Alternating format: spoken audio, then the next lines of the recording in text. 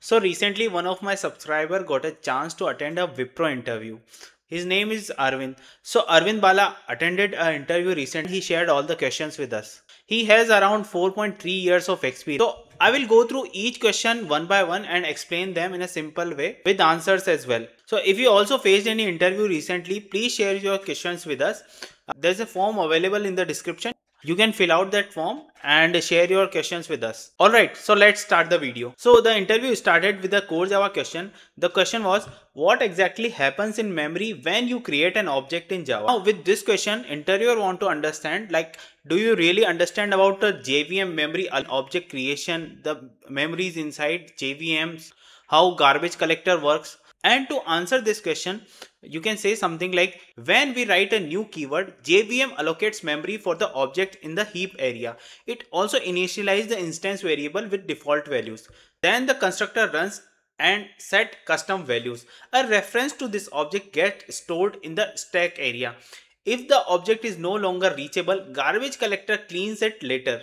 So stack holds references, heap holds actual objects. Then there was a Spring Boot question, which was, what is the role of the application context in Spring Boot? So if we talk about the application context is the core container of it, creates and manages all the bean in application. It also handles dependency injection automatically. It reads the configuration, scan packages and initialize beans at startup. So whenever we need a bean, application context provides basically the brain of Spring Boot application. Next, this requirement was for cloud. So that's why the interviewer shifted to a cloud question, which is in AWS, how do you decide when to use S3 and when to use EFS? Now, if you are also mentioning cloud technology, then this question will be very helpful for you. If you have experience in any other cloud technologies like Google Cloud or any other instead of AWS, you can skip this question. But nonetheless, I will tell you how to answer this question. So you can start your answer like this. I use S3 for object storage. Like I can store files, logs or backup in S3 storage. It's cheap and highly scalable. EFS is shared file system and it needs multiple EC2 instances as well. If the application need to read-write files like a normal Linux folder, EFS fits better. For images and large dump file, S3 is a better option. Then the interviewer asked a Spring Boot lifecycle question. What happens when you start a Spring Boot application internally? So in this question, basically they want to understand that whenever you start a Spring Boot application, what happens internally? What happens behind the scene? So there is a step-by-step flow which happens behind the scene. Whenever you run the Spring Boot application, there you have a main class. That main class runs the Spring Boot application and it starts auto configuration and component scan. It creates the application context as well and it initializes all the beans. So basically application context initialize all the beans. Then it start the embedded server. Usually we have Tomcat. Of course we can have other server as well. We can explicitly add them. So if we have other server, it will start that server, maybe Jetty. So finally it exposes all REST endpoints and the application became ready. So most of the setup happens automatically behind the scenes. Then there was a multi-threading question, which is, what is the difference between a process and a thread? So this is a very basic thread question. If I talk about the process is an independent program with its own memory, where a thread is a smaller unit inside a process. Threads usually share memories, so that's why communication is faster between threads. But shared memory also increases the chances of conflict, and that is why processes are heavy. Processes are heavy compared to threads. Threads are very lightweight, and if you are using multi-threading in your project, it improves your performance, but it should be must handle very carefully. Next, the interviewer moved to microservices question. The question was, how does service discovery work in a microservices system? Now to answer this, you can say that service discovery helps services find each other without hard coding URL. We use tools like Eureka, Consul or AWS Cloud Map for this purpose. So each service registers itself with the service discovery server, and when one service needs another service, it asks the registry for the active instance of that service. Load balancing can also happen through the discovery layer. This makes the system more dynamic and scalable. So between Eureka, Consul and AWS Cloud Map, you can mention that one of them you were using in your project and explain them that in thoroughly. Here I also have a simple diagram which is having a client and API gateway and service ABC, and there is Eureka discovery server. So whenever your client is calling any service, that request through the API gateway, it will go to the Eureka server, and Eureka server finds the suitable service to call. Then the interviewer moved to a coding based Java question, which is, how do you handle null values safely in Java without using too many if conditions? So basically, it is not a coding based question. It is a question based on optional class. So because without using if condition or many if condition, you can use optional class and avoid null pointer exception and handle the null value safely. So while answering this question, you can say that in Java 8 and above, we use optional to avoid null pointer exceptions. Optional helps wrap a value that can be null. We can use or else get or is present methods to handle it safely. It removes nested null checks in the code and it makes the code cleaner and easier to maintain. We use mostly for the method return types. Here on the screen, I have an example of using optional. In this example, we have created an object of optional which is holding a string value, and the thing is, this optional object will work like a container.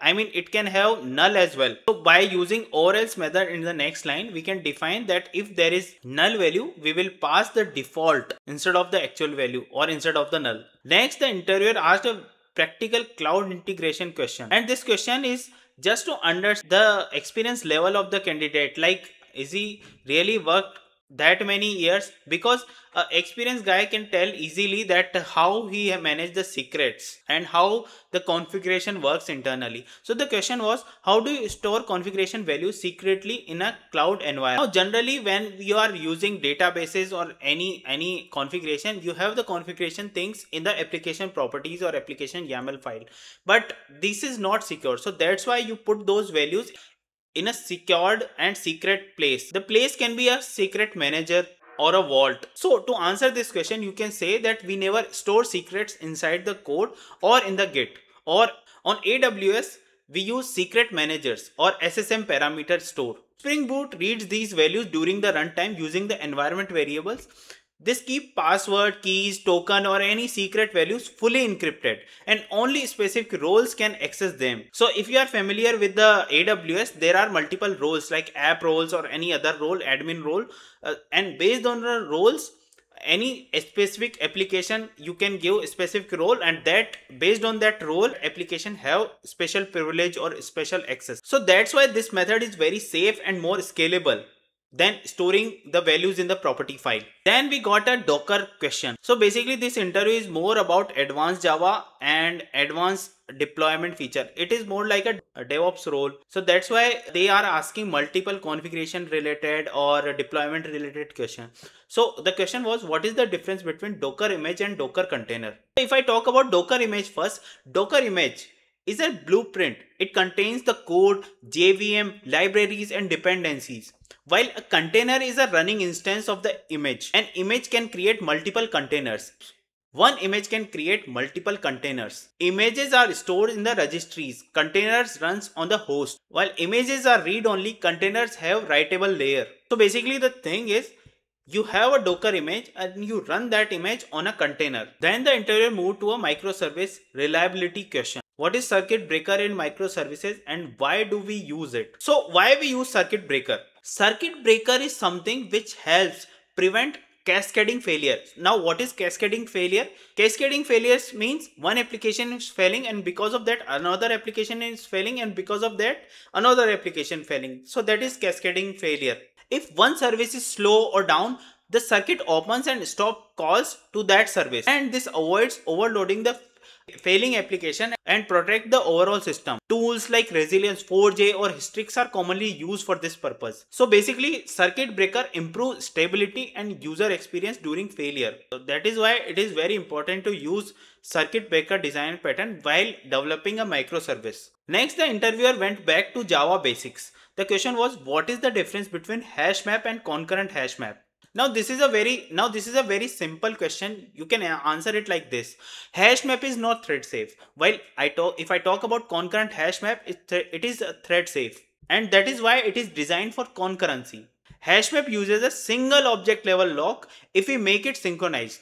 Concurrent HashMap on the other hand uses segmented locking, so multiple threads can access it efficiently. In multi-threaded systems, we always prefer concurrent HashMap. Then again there was a cloud networking question. What is the difference between a public subnet and private subnet in AWS? Again, if you are not familiar with AWS, you can skip this question. If you are familiar with AWS and mentioning AWS in your resume, this question is also very important for you. Now to answer this question, you can say that a public subnet has a route to the internet through the internet gateway. Instances inside can be accessed from the internet. A private subnet on the other hand has no direct internet routes. It used for databases, internal services and backend systems. Private subnets usually access the internet through a NAT gateway. And guys, quick reminder, if you faced any interviews recently, you can share your questions with us. You can fill the form available in the description. And if you want to join the mock interview session, I will start that soon as well and provide a form for that in each of every video in the description box. Then the interviewer now moved to a practical real world scenario question. How do you handle versioning in REST APIs? The thing is, we never change an existing API response directly. Instead, we create version endpoints like version 1, version 2, version 3. This keeps backward compatibility for older clients. Suppose you want to add another feature, you can have a different version for it without handling the older version. And that is why versioning helps us to release a new feature without breaking the old consumers. So for example, you can have multiple versions. Whenever you get a new feature, you can create a new version for it. In the older version, you have a working code.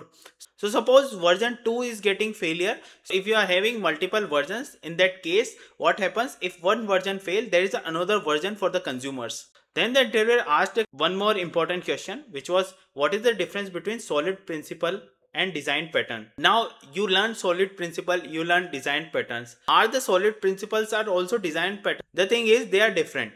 If I talk about solid principle, it is a set of principles for writing maintainable code. Design pattern on the other hand are reusable solution to common problems. Solid principle tells us how to structure classes, while design pattern tells us how to solve specific problem like object creation or behavior change. Now both helps improve code quality but in a very different way. Next, the interviewer picked the Kubernetes question. What is Kubernetes deployment and why do we use it? Now this is an optional question for you if you don't have Kubernetes experience, or if you are not mentioning Kubernetes in your resume, you can skip this. Otherwise, you can listen to this answer, and if I need to answer, I will say that a Kubernetes deployment manages the replica sets and manages the number of how many pods are running. It also supports rolling updates without downtime. It gives you version control for pod templates, and it is the safest way to manage updates and scaling. Now, there was a very basic Java question, which is, what is the difference between stack memory and heap memory? Of course, many of you can answer this. In many of my video, you can see this question because this is asked multiple times in many of the companies. You can answer this question something like this. Stack memory stores method call and local variable, while heap memory stores object and instance data. Stack is faster and managed automatically, while heap is slower, but it is used for dynamic memory. Garbage collection in JVM cleans the unused object in the heap memory. Stack memory gets cleared when the method ends. Next, the interviewer asked about logging. How do you handle centralized logging in your microservices system? Now, the interview questions in this interview were very good. They have covered everything from core Java to Java 8 to microservices to deployment, and most questions were from deployment and production issues. Now, how you are managing logging in your microservice? To answer this question, you can say that each microservice writes logs to a centralized system. There are multiple centralized systems you can give example of, like there is CloudWatch, there is Splunk, there is ELK stack. So whatever you are familiar with, you can give that example. Then these logs are collected, stored and searchable in one place, which is our centralized system, which can be a CloudWatch or Splunk or ELK or anything. This helps debug distributed issues very easily because each request will have a correlation ID which will help us to track the request across multiple microservices. If you are using Splunk, then you can filter out the request by the instance or by the instance number or the logs or by the correlation ID. So it's very easy. Finally, interview ended with a Again a cloud deployment question, which was what is a blue-green deployment in cloud environments? Now to answer this, you can say that blue-green deployment uses two environments, blue and green. Of course, blue runs the current version, green runs the newer version. We switch traffic to green only after it is fully tested. If anything fail, we roll back instantly to blue. It gives zero downtime deployment. If you are reached till here, thank you so much. And this is all from this interview. I hope these questions were very helpful for you if you are applying as a cloud engineer or as a backend Java developer with DevOps option as well. If you like this video, make sure to hit subscribe and share it with your friends as well. And don't forget, if you have any interview questions or faced any interview recently, please share your questions with us. I will see you in the next video. Thank you so much.